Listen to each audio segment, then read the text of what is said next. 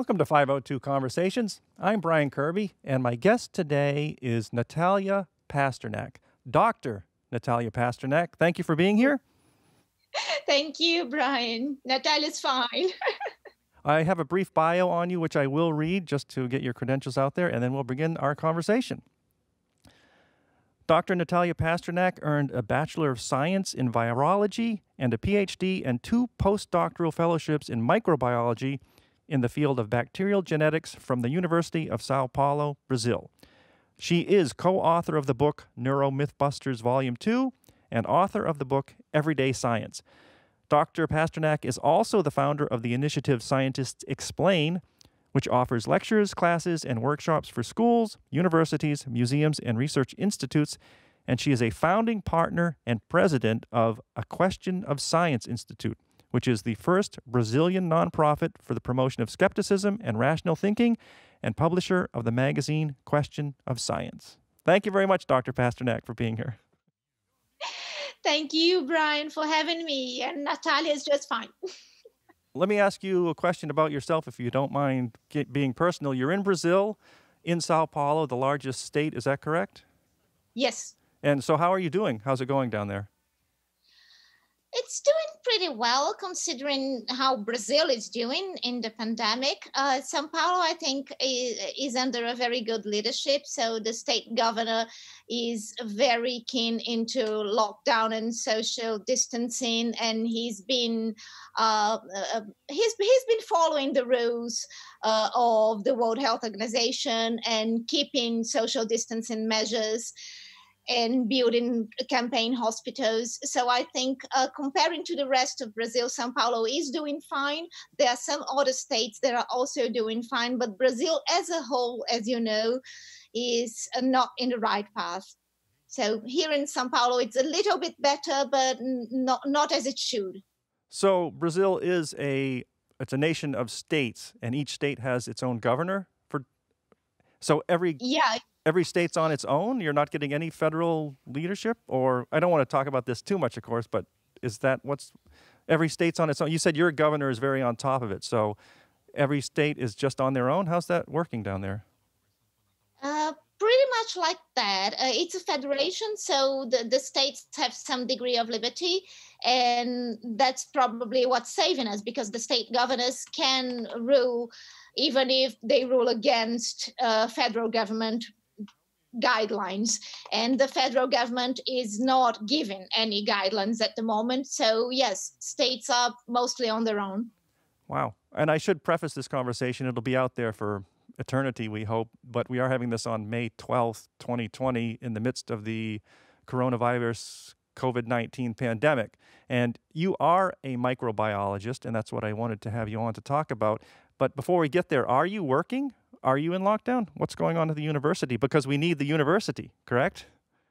The university is working. Most of our laboratories are working, and of course they shifted all their research to COVID-19. So my own laboratory is developing 4 vaccine strategies right now. We are all working with COVID-19, all universities and research labs. I am working from home, so I take care of all the literature review part of the projects, but I'm not in the lab because I have asthma and I am diabetic. So I'm staying at home. I'm working from home. So you're doing a lot of reading and evaluation of papers and prepapers and preprints and... Yeah, that's all up to me, so that the other members of the lab can really get to work on the bench. And it's been really a challenge because there's so much going on, and so much information being put out there in the format of preprints or even articles that haven't really been properly peer reviewed. So it's quite a challenge to really separate good science from bad now. All right, let's start at the beginning and be patient with me. You are a microbiologist. What does a microbiologist do? Well, we study microorganisms like bacteria and viruses, And I'm actually a bacteriologist. I'm not a virologist. So I spent most of my grad years studying one particular type of bacteria, that's E. coli, and I used it as a model to study genetics. So that's my field, really. I work a lot with bacterial genetics, and some years from now, 5 years ago, I started to work also with science communication and skepticism. So I have two research lines now, not research really, but I'm still at the university. But I also work a lot with science communication, and it's a challenging job, really, much more so than the lab. I'm not a scientist, a microbiologist or chemist or anything, but I do try to read some of the papers and the abstracts and see what information I can glean out of them, and also commentaries such as your own. One of the questions I have that I'd like you to explain is, what's the difference between in vitro and what happens in real life? How much can you rely on in vitro going to real life? I recently heard the phrase, mice lie and monkeys exaggerate. So what's in vitro versus in real life? I love that. I would add that mice lie, monkeys exaggerate, and cells don't know what they're doing, because in vitro is worlds apart. Really, you're working in a very controlled environment in the lab. You're working with cell cultures, with cell lineages. So you're going to test, for instance, a drug. You're going to test it in cell cultures. That's even before you're going to test it in mice or monkeys. So when we talk about in vitro, we're talking about the very first step into research, into drug research. It's the first thing we do in the lab. So we test a lot of drugs. I mean, I don't, because I never actually did test drugs. I worked with genetics. But when we say that scientists test drugs in the lab, that's the very first step. So they're going to test it in a cell culture, and there are lots, but really, really lots of drugs that work really well in cell cultures, because it's a controlled environment. You don't have many variables, not many confounding factors there. It's not like you're inside an animal's body with lots of other things going on, what we call confounding factors. So it's easy to test in a cell. We have to test it. It's the first step, but it's just the first step. And less than 10% of drugs that do really well in test tubes, in cell cultures, actually make it to animal studies or to human trials.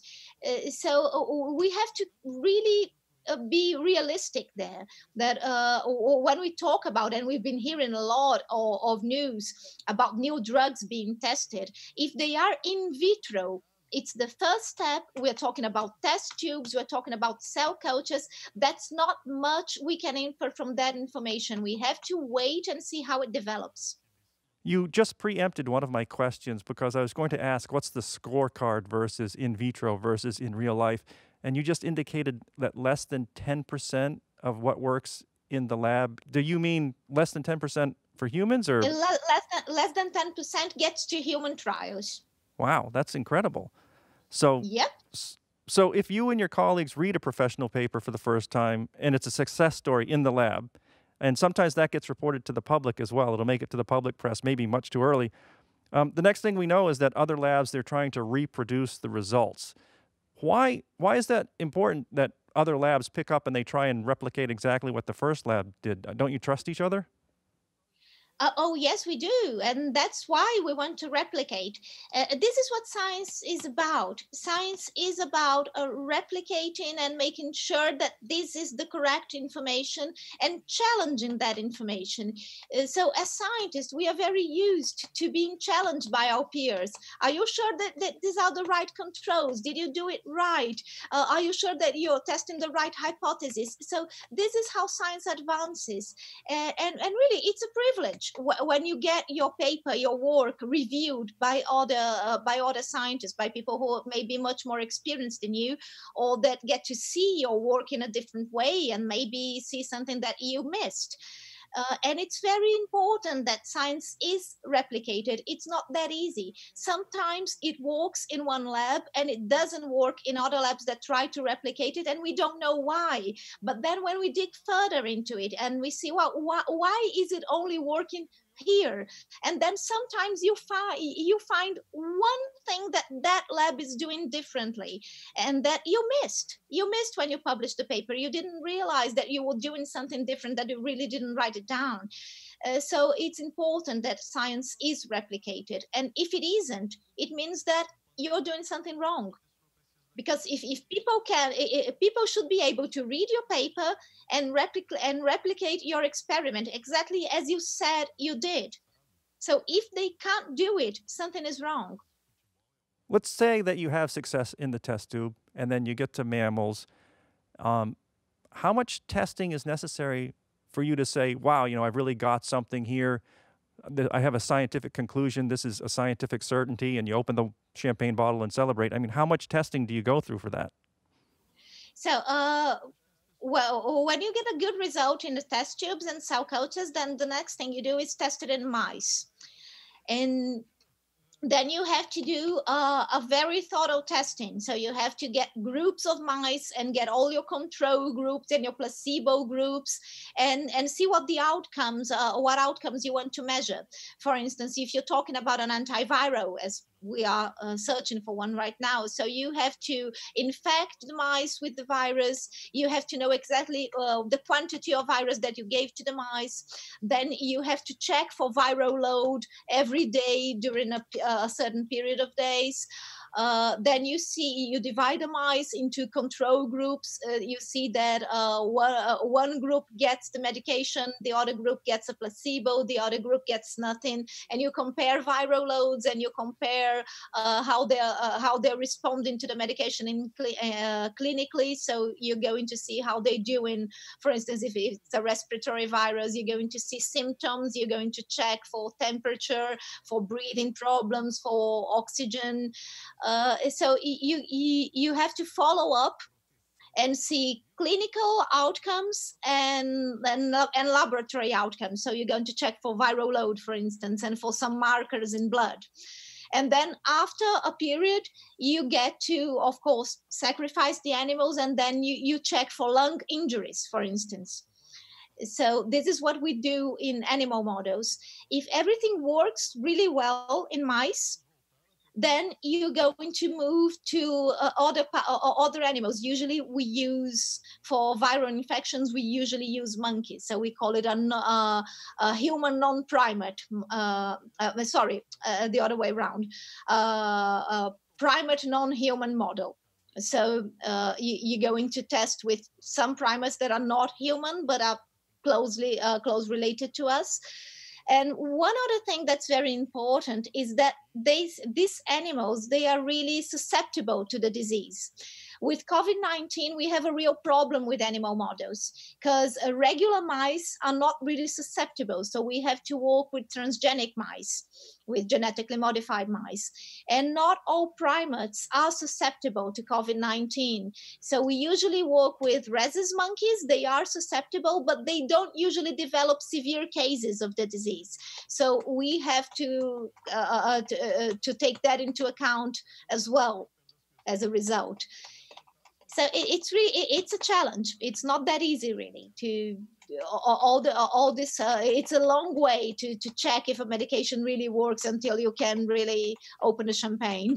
And you're still talking in non-human primates. So after you go through all those trials, then you have to set up some trials in human subjects. And can you speak briefly about randomized controlled trials? I think you wrote about the 3 arms. So can you just speak briefly about that and inform me?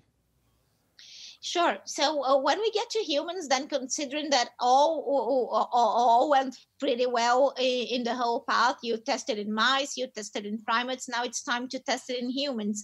So usually the regular, if we weren't in the midst of a pandemic, we would divide the human trials in phases. So the first phase would be just to check if our new medication is safe.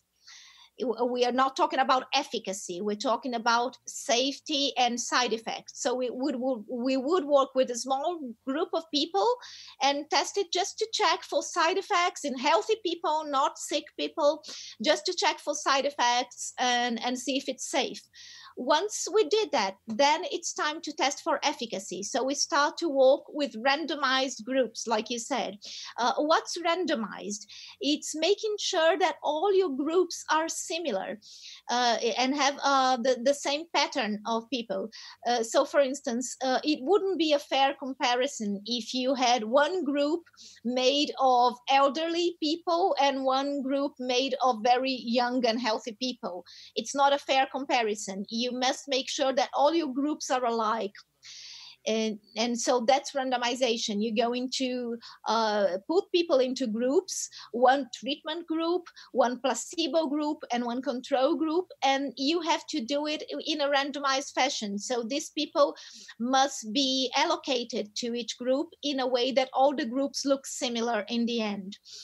And once you get your randomized groups, then you must make sure, at least we try to, it's the gold standard would be to double blind the experiment. And that means that neither the doctors or the researchers who are giving up the medication or the patients who are receiving the medication, they must be blinded. They can't know what they're getting, if it's the real medication or if it's the placebo. This is what we call a double blind. And we do it to try to reduce our confirmation bias.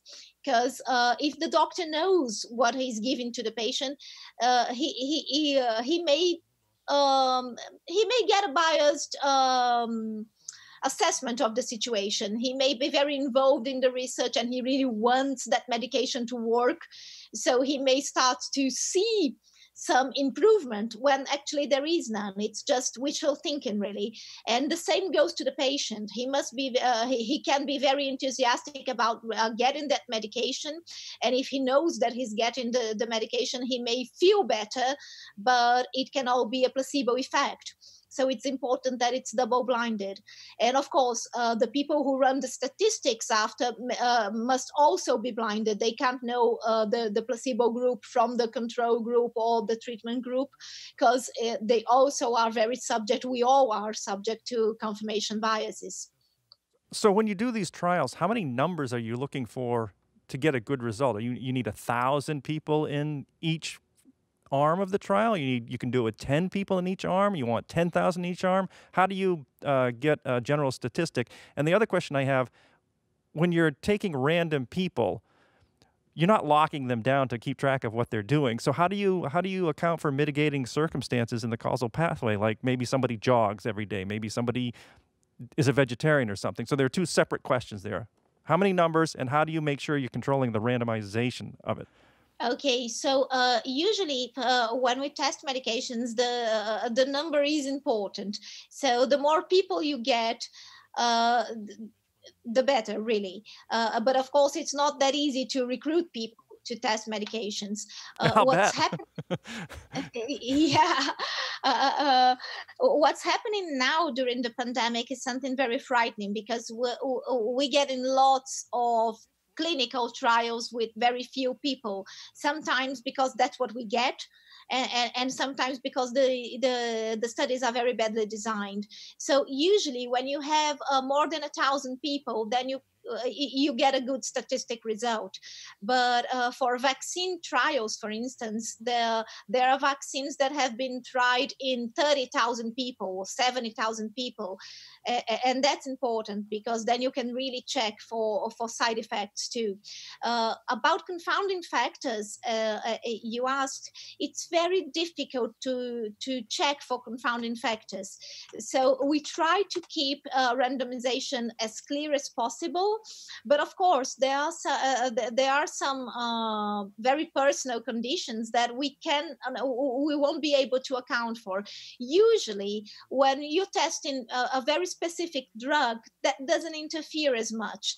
But when you run trials for more healthy markers like obesity and diabetes and things that are very related to how people live, to their well-being, then it's very difficult to separate confounding factors from what really works when you get lifestyle really mixed into your results.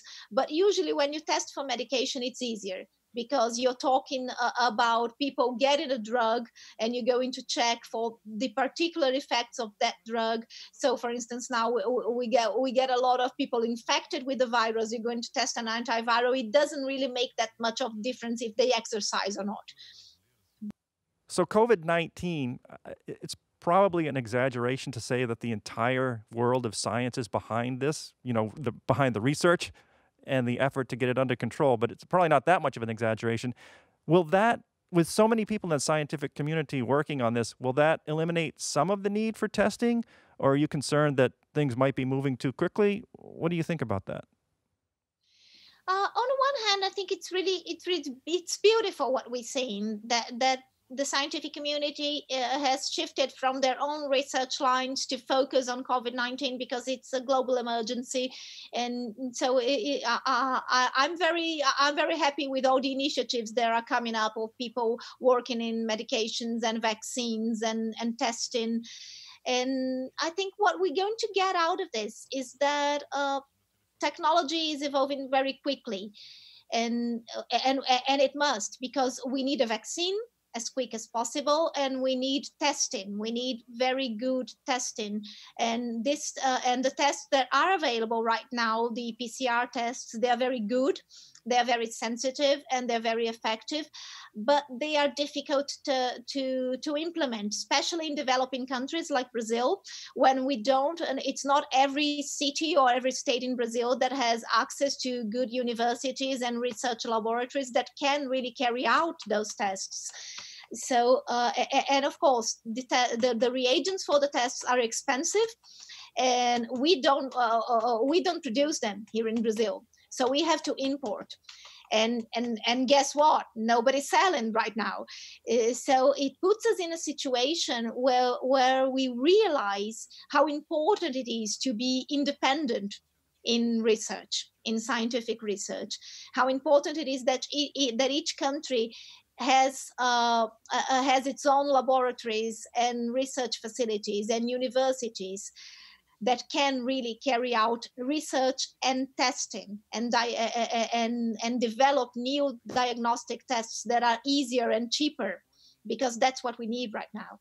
So independent but cooperative, because there's no such thing as United States science and Brazilian science, right? It's a big cooperative world when you get into the university system. Yes, perfect. I think that's exactly as you put it, independent and cooperative. Because, of course, it's a global problem. Science is a global language, but we need to be able to do science research and of course, to use technology in our own countries. And this is something that Brazil has really missed the opportunity in the last 3 decades. We didn't invest enough in science, and now we're paying the price, because we don't have universities and research facilities that can really carry out the amount of testing that we need. We don't have we don't have enough professionals and that are really able to perform these tests. So we put ourselves in a really bad situation.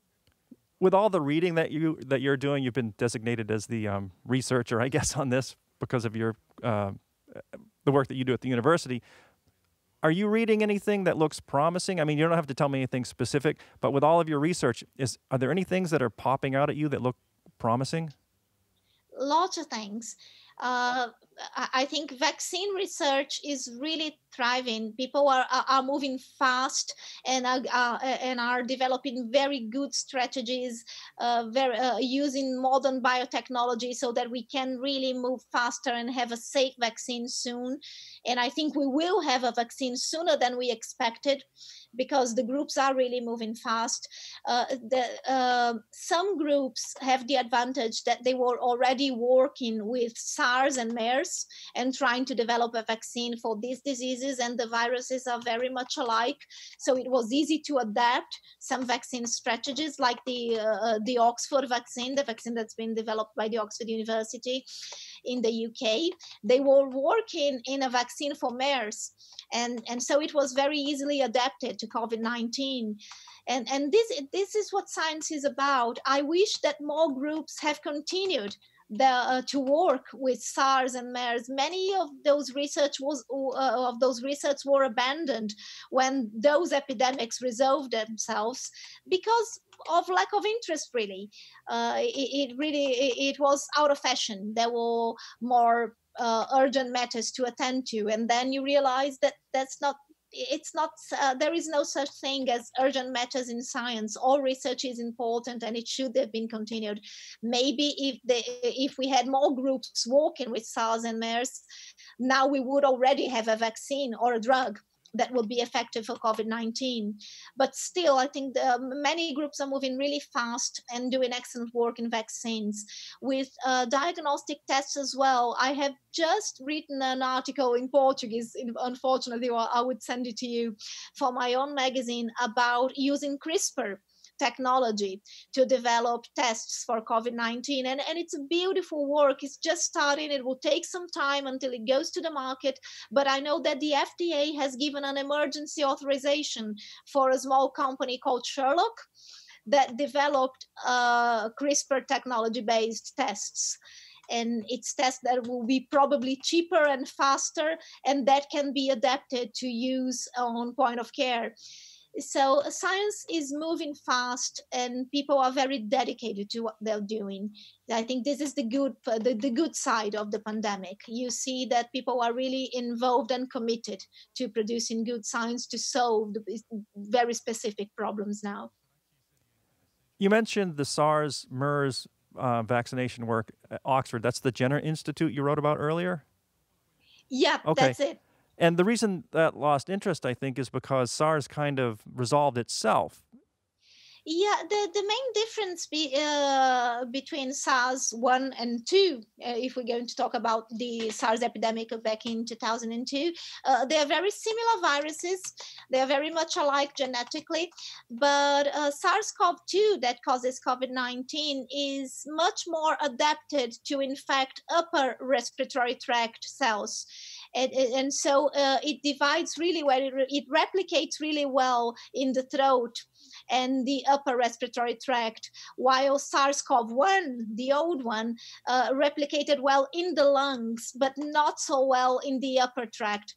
So what makes CoV-2 much more contagious, because it's replicating here. So when we talk, when we sneeze, when we cough, an infected person is full of viruses and it transmits very quickly and very effectively to other people. And SARS-CoV-1 would go straight to the lungs and replicate there. So it was not as contagious.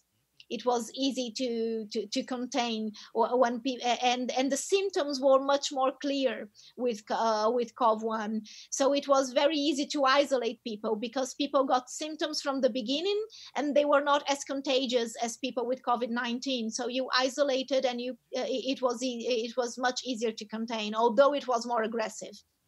Let's talk a little bit about Brazil specifically. You're in São Paulo. You work at the University of São Paulo. And I think I read that São Paulo is the richest state in Brazil, and most of the science comes out of your university. Most of the GDP comes out of your university. Not your university, your state. So how's it going? Have you seen a big influx of funding to work on this? I know you mentioned before that your science funding had been cut, but are you seeing those funds restored? Not really. No? No. Some of our funding comes from the state government, and that's okay. The state funding agencies are really trying to focus on COVID-19. So all grant requests to work with COVID-19 have priority now. But we also have to rely on our federal funding agencies, and these are very much the same. They didn't really increase funding.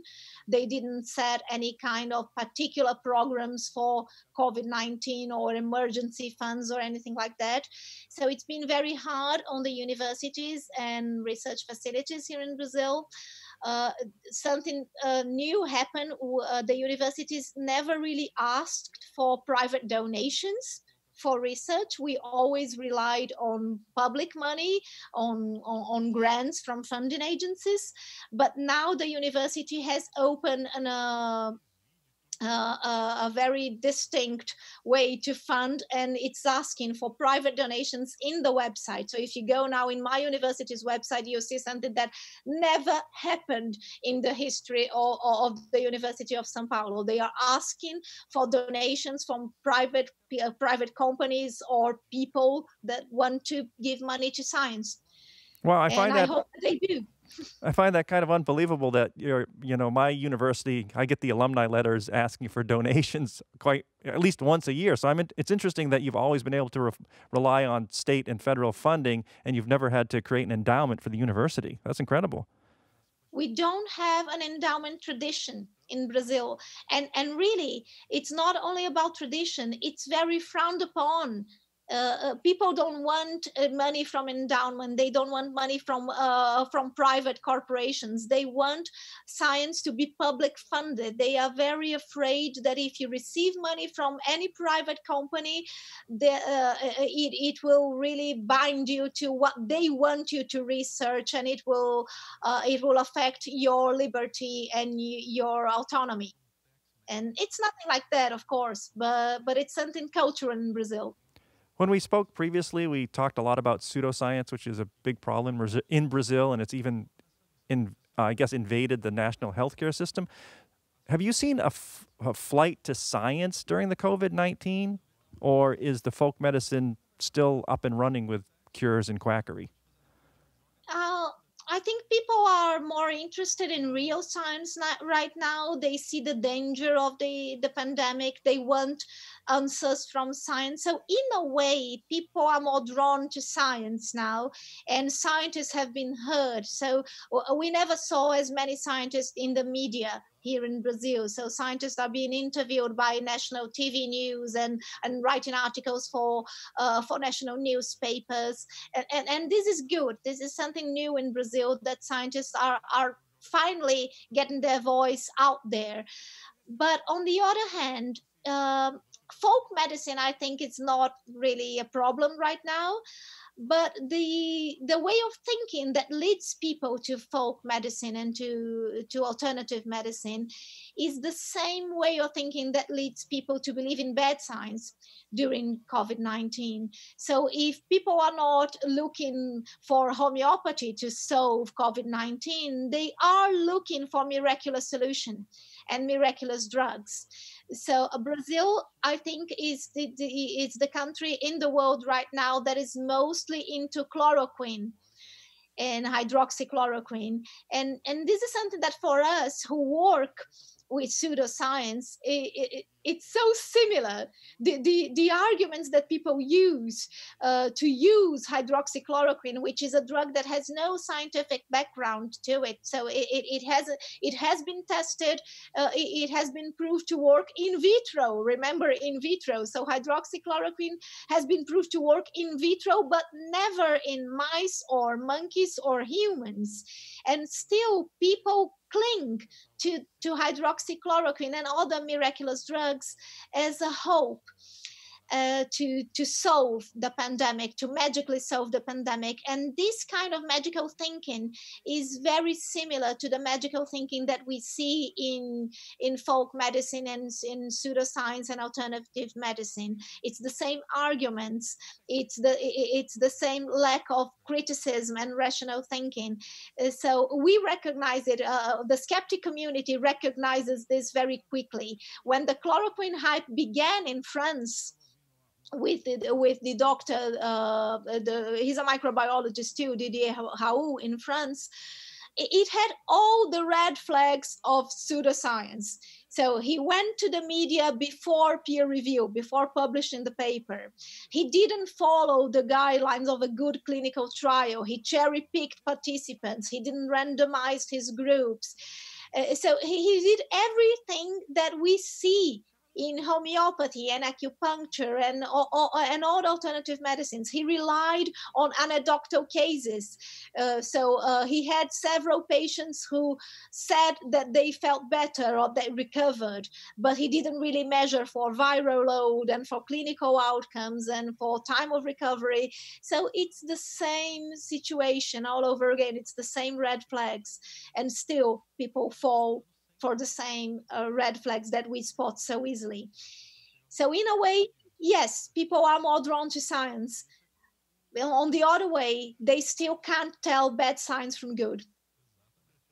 Well, that's a great point, actually, bad science from good, because you just said he's a microbiologist, and you had to look at that paper and decide if you're even going to try and replicate. But once you find the red flags, I don't know if you say, well, this isn't worth, he didn't follow protocol, so there's no point in even trying this. But as a layperson, a non-scientist, I just see a microbiologist arguing with another microbiologist. So how do I ascertain who's the valid opinion here? I mean, I guess I can do it once I do the research and say, well, what's randomized clinical trial mean? What's she talking about protocols? But a lot of people, I don't know if they'll do that legwork. So we just see two scientists bickering. You can go with that. I hope I didn't offend you. No, of course not. And I think you bring in a very important point, because it's difficult. Of course, I see the red flags, but I was trained to see the red flags, and I was trained to evaluate the paper and see if it's been well designed and what they're measuring. But lay people, they are not trained to see that, and it's not their fault. And I agree with you. So mostly what they see is two microbiologists arguing and bickering. And of course, if you're going to check for Raul's career, he's published much more than I could ever published in my whole life. So maybe he knows better. I'm very junior compared to him. So what do I know? People could look at it like that. And it's difficult. So I think that's when we really need help from the scientific community as a whole. Because if it's just me, or if just a dozen microbiologists saying that one microbiologist is wrong, why should people listen? But if it's a whole scientific community saying, okay, this is not good science, and I'm sorry, he may be a good scientist, but this time he really screwed up. Or have a look at his career. His career has very fishy things. He's considered what we call a serial publisher. So he publishes. I don't remember the exact number, but if you divide it, I think it's a media of 2 or 3 papers a day, and that's impossible. So of course there's something fishy in there. That